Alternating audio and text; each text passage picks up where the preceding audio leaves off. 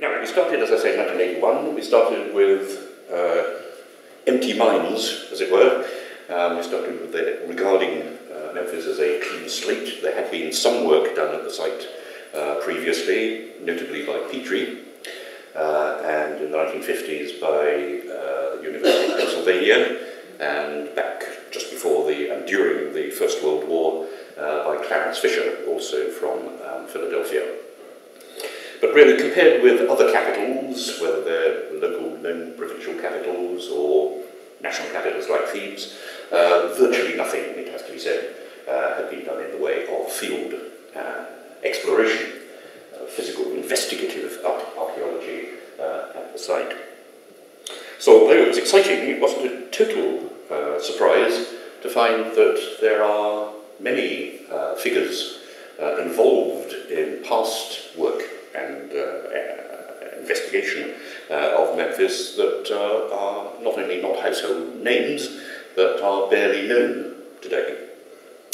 I see that there's a book by Jeffries, if any copies are left, on the bookstand, which has recently come out, which is my attempt to collate and present some of the more useful sources for past exploration of Memphis. But I've given pride of place to a character that you may have heard about before, but if you have, it's probably from me, called Joseph Hekekian.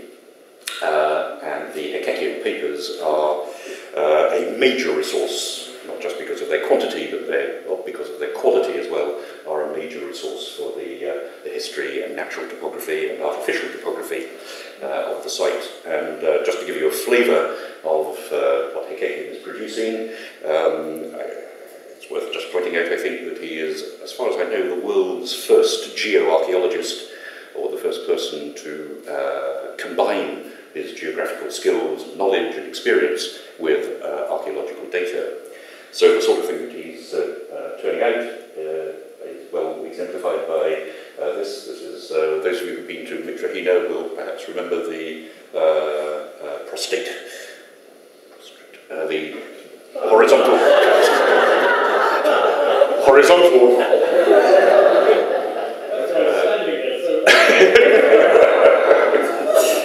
you can see him wincing. The recumbent colossal statue of Ramesses II in the museum there at the moment. That was found not by Hekekian but by Caviglia in the 1820s. But what Hekekian did do was to locate the pedestal that the Colossus had been on, and what he did do even further, which is of great interest to us, is conduct geological coring in and around and beneath the location of the pedestal. So he's combining, as I say, he's combining his geological skills with archaeological data. And although people like Lepsius, perhaps Jefferson in the United States had done this in a fairly sort of rudimentary way, this is the first time that we get a proper expert involvement of geology and archaeology. This is his geological map, or one of them, of the Memphite region. That's Mitrahina. You can see how much smaller that was then in the 1850s. We're going back to the early 1850s now, than it was in the 1950s. And what he did was exactly what we've been doing, inspired by him in a sense, was to drill cores right across the site and all over the site, and indeed across the river towards Helwan, where that important early Dynastic cemetery, which Hekekian didn't know about at the time, but where that is located. And just to give you a sample of the kind of recording he's leaving behind, this is his fair copy of his diary, and luckily all in English, because he was trained in Britain from his early teens until he was called to Egypt. And this is a particularly interesting site that he records.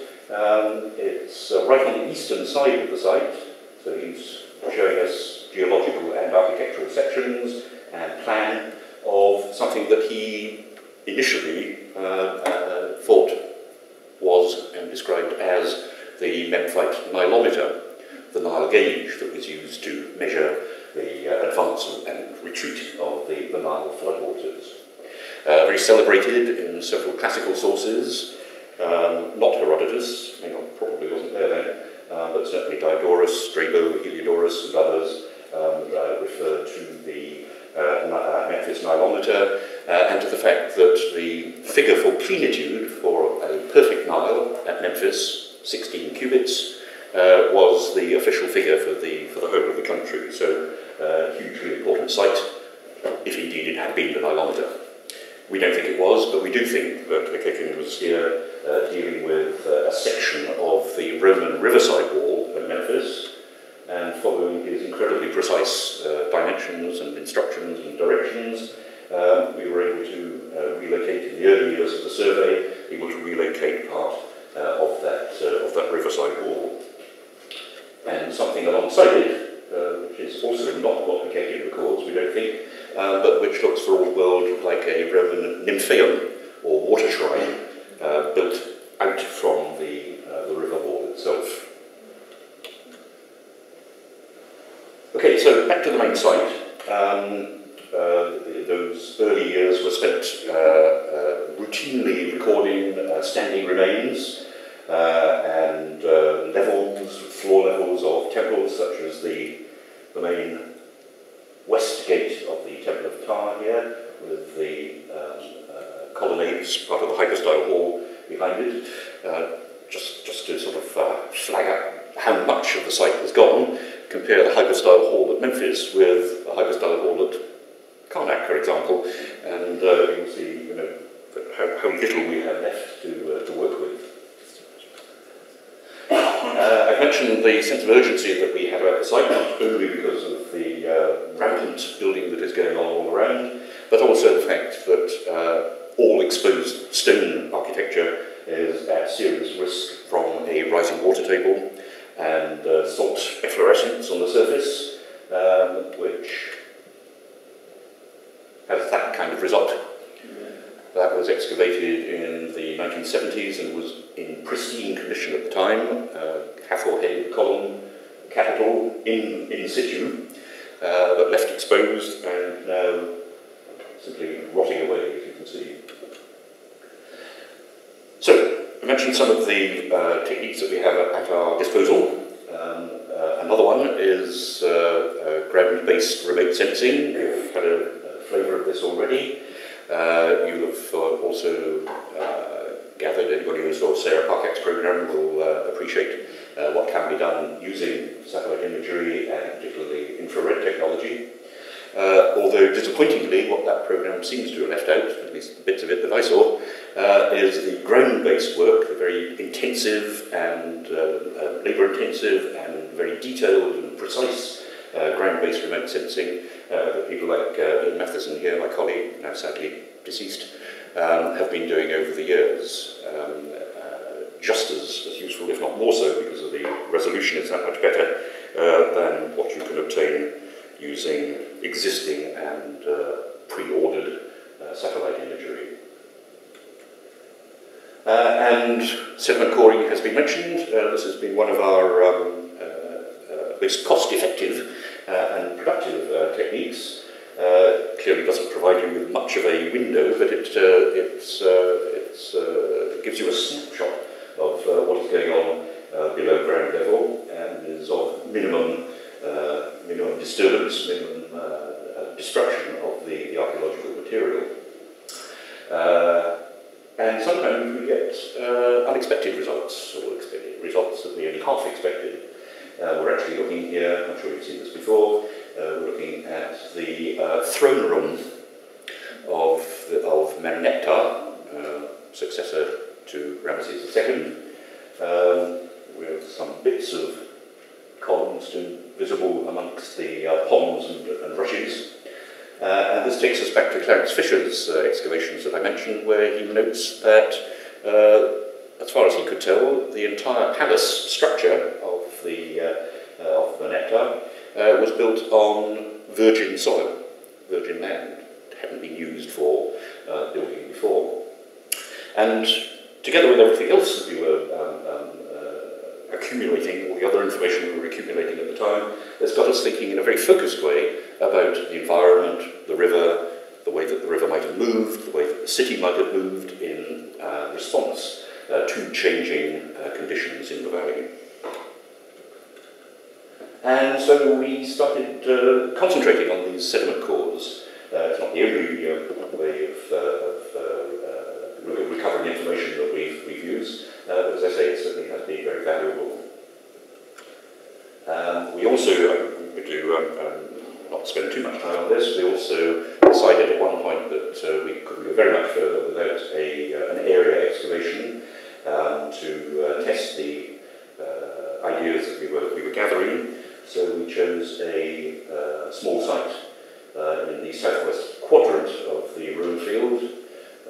We can call it RAT purposefully, and it just happened to be the next alphabetic code that was in our list of site descriptions. And this is the New Kingdom configuration. Silos here, another one up in that corner. A passageway through the existing buildings to the silos, and we think stone doorways to these larger properties in the east, looking west here, which probably belonged to the priesthood of the Tar Temple. A very different configuration that's in the New Kingdom, very different configuration in the late Middle Kingdom, Second Intermediate period, totally different plan, totally different orientation, the two separated out by a thick sand layer, which was a surprise. An entirely different sort of phasing to the site. But as you can see, the architecture is well preserved, and this is a point I want to make, that settlement sites in Egypt are not a lost cause. They preserve remarkably well. In fact, in some respects, they preserve certain materials better than desert sites, although it's not necessarily the way we're accustomed to thinking about the way things are in Egyptian archaeology. Bone, for example, survived remarkably well. This is an intact, well, except for the head, this is an intact equid donkey burial found at the site. Be conserved in situ. Turtle shell working workshop in a pit with one of the elements of the carapace removed. Soil samples, remarkably well preserved. Our archaeobotanist has declared that this is the richest site for environmental remains, plant and seed remains that she's ever worked on. She's worked at Giza and all over the place. There she is. Metal, to our surprise, survives. Not perfectly, but is remarkably robust in these conditions. She's surrounded by its own little sort of cocoon of corrosion product, but perfectly recoverable. And this is one of the categories of object that, in a sense, it survives better in ideal conditions on settlement sites than in the desert. So, that was excavation. We got as far with that as we thought we could go, hit the water table, as you do, sooner or later, and decided that we were not getting enough bang for our bucks. There were other ways of retrieving the information that we wanted. So we extended the coring program beyond the ruin field itself, so close to the Abu pyramids, you'll recognise.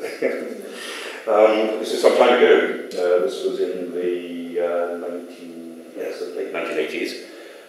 This is all built over now, either by buildings or by the rampaging construction of stud farms and tourist villages and so on. So this is all more or less beyond us nowadays, and we're just grateful that we did something in those days. I'm sure Jaromir will recognise where this is. This is actually a core through the old lake bed of the Abu Lake, and which was used for game hunting, bird shooting and so on up until the end of the 19th century, and is still a recognisable depression, a very flat area, but is often assumed to be the lake that fed the Abu Sir pyramids. And we think that this is probably not quite right. We think that from the results of the several cores that we did through the lake bed then and subsequently, what we suspect is that the lake only exists, in fact, in the Ptolemaic Roman periods up until maybe Middle Ages, and that what we have underneath that is clean Aeolian desert sand lying over bedrock. So it's rather difficult, in fact, to understand how this could have operated as a feeder lake or reservoir for the Abu Sir pyramid temples and valley temples. And this whole business about change of environment. If you have a look at structures up on the top on the desert edge now, whether at Abu Sir or as here at Saqqara, there's actually we take all this sand for granted. We assume it's always been there, but in actual fact, if one looks closely at the way that the architecture and archaeology is configured, what we'll find is there's absolutely no evidence for sand accumulation up until sometime in the Old Kingdom, probably the later Old Kingdom. Here, for example, was Dynasty mastaba, built directly on top of the existing desert surface. You can't see this anymore because they filled it in, but this was a very useful stratigraphic section created almost accidentally by the excavation of the Unas causeway, which runs just here. But what you have here is a complex set of depositional episodes, later Old Kingdom and Middle Kingdom, sand and demolition debris. This almost certainly a mud ramp that leads up along the Unas causeway, probably to service the New Kingdom tombs, such as Horemheb, Maya, and so on, being built to the south. And then, it's not a chimney but a tomb shaft, sort of with its lining sticking out here of the late period, and then right on top, organic debris thrown out from the Coptic monastery of Jeremiah, which just lies over the horizon. So wardrobe cores all over the place, in particular across the part of the valley that lay west of the Mitrahina ruin field, and where we were increasingly sure that we were finding traces of former Nile channels, but also where we were tracking, and the Czech team at Abu Sir has done us all a huge service by producing detailed and high quality satellite imagery. But this again is an old aerial picture, a little bit earlier than the one of Mitrahina that we saw. This pyramid is just here. This outline, dark outline here, is the site of the Ptolemaic Bubastion, and just to the north, the Anubiaeon. But what you see here is that the desert edge, if you like, the sandy deposition that I've just been talking about, stretches much further out into the floodplain than is obvious today. I mean, today the floodplain is approximately here. So this got us thinking too about the fluctuation, about the alternation, the changes that have existed over time. We are accustomed to think of the desert edge as the area between the desert and the zone, and so it is today, but that has changed radically over time. We wanted to test this idea, so we did a small pilot excavation just to the east of the Saqqara escarpment. And here you can see this sort of veneer of modern silt that's accumulated over the top. There's the sandy surface that would have existed 100 years ago, say. To do this, obviously, we had to install dewatering systems. We heard from Joe about archaeology in the Delta. It comes as no surprise that you do need a dewatering system to work in the Delta, where the water table is often only 20 centimetres down. So this applies equally to Nile Valley sediment archaeology. and with this one can get to 3 metres, perhaps 4 metres vertical stratigraphic depth. And we know from the drill cores that we've done in the region that this is just above levels where we are producing early dynastic ceramics and nothing later. So tantalisingly, we were sort of hovering on top of Old Kingdom and early dynastic occupation in this very westerly location. Back to pyramids and their valley temples, as they are conventionally called. As I mentioned, our cores through the Abusir Lake suggested that this was largely an Aeolian or susceptible to wind-blown sands coming in from the desert. And this then raises the question of what these valley temples actually were. These sandy deposits, we've done cores around and to the east of the valley temples, this one at Abusir, indicate as clearly as possible that these sand episodes lie well below the foundation level of the valley temples themselves, and not a hint of any water-laid deposits in these regions. So are we in fact, do we have to rethink what the configuration of these pyramids was in the Old Kingdom? Perhaps they were entirely dry sites.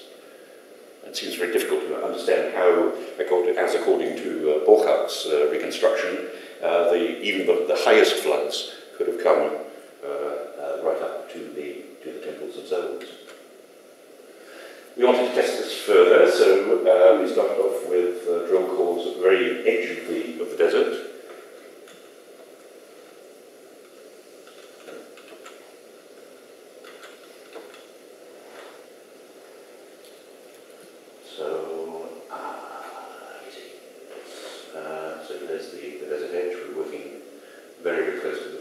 It seems that, certainly in the Old Kingdom, what we have is flood deposits coming up quite close to the actual cliff line of the Saqqara escarpment. So once you eliminate all that sand that's coming in the meantime, what you have is actually quite an interesting configuration and interesting landscape picture, where you have almost sheer cliffs, and of course much more of them than you see nowadays, much more vertical height to the cliff line, perhaps as much as 6 metres higher, because the ground level was that much lower.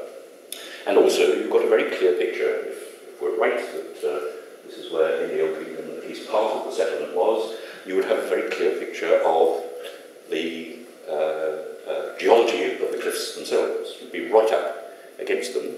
You would also see very clearly the string of imposing early dynastic brick mastabas that form a kind of crenellations, if you like, a kind of pediment on the top of the cliff. And remember that these early dynastic mastabas are all located in the highest point. The cliff edge, in fact, is higher than anywhere else. The ground falls away westwards towards the Abusir Valley. So, a different picture from what you see nowadays. And I have suggested, again, you're free to discount this as you like, but I have suggested that one of the early names of Memphis, Inib Hedge or Ibu Hedge, the White Walls, which is always explained as an architectural feature, might actually be a landscape feature.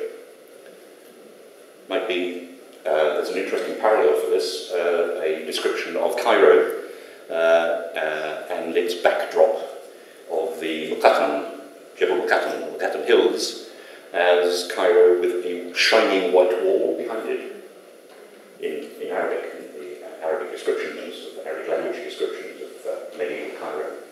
So it's not entirely outlandish, and again, I just sort of leave it there as a suggestion.